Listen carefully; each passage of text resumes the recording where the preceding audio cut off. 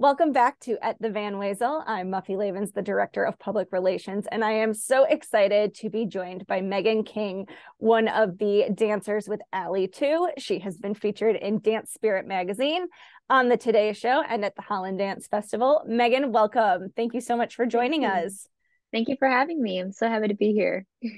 Wonderful. So tell me a little bit, how did you first become interested in dance?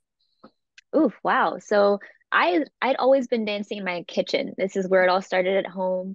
We're the kind of household where music is always playing on the radio. So from young, it's always been like the old tunes. So I have a very old soul in terms of taste of music because of the way my parents brought me up. So yeah, it was always going. So Michael Jackson playing in the background, Whitney Houston. So I would just be going in the kitchen and it would naturally come. The rhythm would naturally be there. So it wasn't that I was like, oh, I have to get into classes or anything like that. I just wanted to move for the sake of enjoying what I do. So, from a young age, I wanted to be active. I didn't quite know where the need for activity was going to be. I thought it was like maybe sports or riding bikes or whatever that might be. But when I found that it was dance for me, it was like I had a louder voice. I'm a petite person, but when I'm dancing, I had the loudest voice possible.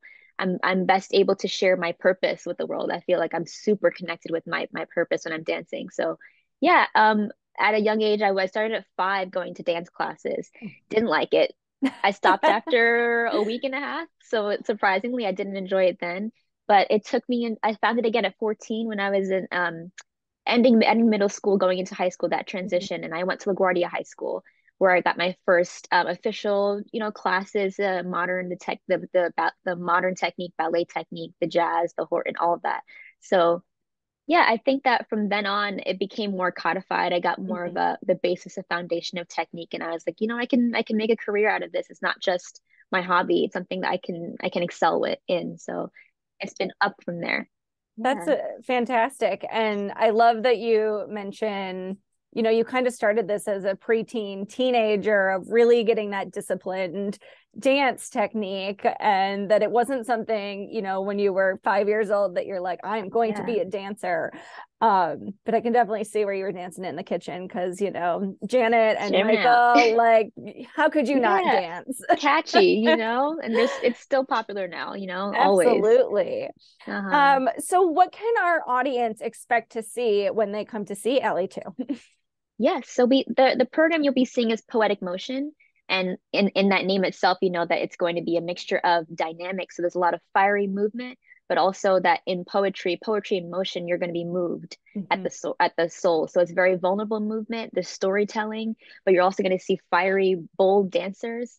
And the program consists of it opens out with the Lark Ascending by Alvin Ailey, and this is like one of the a solo and duet. So it's an excerpt of a longer work you'll be seeing. And then it goes into Alleluia by Robert Battle, who's the artistic director of the main company. Mhm. Um, the main company, Alpha American Dance Theater. So that is a very hard-hitting, precise, cardio-based piece, which I thoroughly enjoy. It's a challenge for all of us in the best way, I would say. And it goes into next Mediation, which is by Elizabeth Rojas Dobrish, who is also a living Ailey legend from one of my favorite idols growing up in the school. And closing out with Enemy in the Figure by iconic William Forsythe. So that is challenging our ballet technique, pushing boundaries. We're using a lot of musical phrasing off our legs, just pushing what the human body can do. Is what I feel dancing that work. So it's a nice range of repertoire we'll be displaying. So I think you'll be thrilled. I am. I'm very excited to see it. I've seen some of the clips that you guys have sent over. So I can't wait to see the whole thing put together live on the Van Wezel stage. So when you're training for a show like this, how do you approach and interpret the choreography? Yeah, I think it's definitely a process. It could be a quick process. Sometimes we have longer, sometimes we have a short amount of time. Like we just learned the Lark Ascending solo and duet, and that was a matter of a week and a half to 2 weeks. And it's not a long work, but we were able to get all the notes out. So some processes require a lot of detail and thought Mhm. and reflections, a lot of writing in my journal about how I'm going to portray this role. And some, it's just about let's get the step, let's move, let's challenge our bodies. So for myself, it's a lot of internal reflection. Mhm. So I take a lot of time with my journal and I go through what I need for myself that day. What do I want to challenge myself in this work? And What are my strengths? How do I want to best portray myself? So it's a lot of, as a human being, what you want to bring to the table, and then as an artist and a technician, how you want to continue to portray yourself on stage. So yeah, I love it's a that. process of, it's a mixed process for me. Yeah, that's super interesting. And I like that you bring the journaling into it too. I don't feel like that's something we hear from dancers very often. Yeah, I love to write. That's beautiful. And it's got to be a great way for you to figure out your role in your character. I like it a lot. How do you stay motivated when you continue to do this show night after night? Mm. I think the repetition of it, the one thing that stays constant through all of the different shows we do is that the love from the audience is constant. It's, I think it gets more and more empowering as you go. When you're tired, it's your last leg of tour. What carries you through is the love from the audience. There are people who meet you after just like, that changed my life. Seeing you out there just stand on stage, your presence and your storytelling, I could see myself in you. And I think those moments are really why we chose to be artists to begin with. It's a matter of that I can connect with you in a level that, some other fields can't do. Like, we can connect to the human being in you. So that's what keeps me going. I want to be a storyteller first and foremost. I want to be relatable to others. So I keep going with that. I like it. That's great. What is a memorable moment for you with the show? I know it's your second time with Ailey II. So what's been a memorable moment for you? I definitely think my first revelations.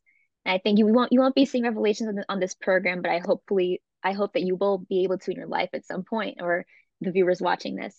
But yeah, my first revelations, which is the iconic 30-minute work by Alvin Ailey. It's a timeless piece, talks about the struggle of Black Americans and how we continue to rise above, overcoming. And it's a rite of passage for every dancer coming through the Ailey organization and joining the companies. You feel so empowered, and I know my roots when I dance this work. So getting to do that for the first time, and I'll be dancing my first wade in the water, the baptism section.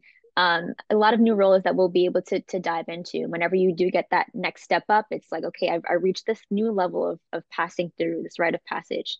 So it's always an honor for every dancer that gets to move through this work. That's wonderful.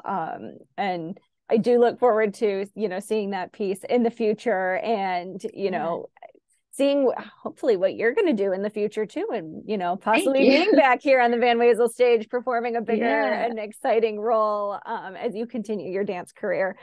What advice would you give to aspiring dancers?